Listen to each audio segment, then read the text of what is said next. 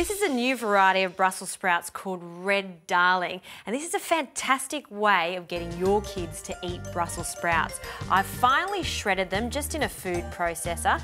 In here I've whisked 1 egg. I'll season it with a really good pinch of salt, and then we'll add a big handful of these Brussels sprouts. And this is going to create the most delicious fritters. Now for the kiddies, they love cheese, so I'm adding a good handful of cheddar cheese, another binding agent, a small amount of flour. Get your hands in there and mix everything up. Once you've combined it, take a small amount and then squish it between your hands, and I'm shallow frying these. Now once they're golden brown, you can turn them over and give it another few minutes, and that's a fantastic way and an alternative way to serve Brussels sprouts.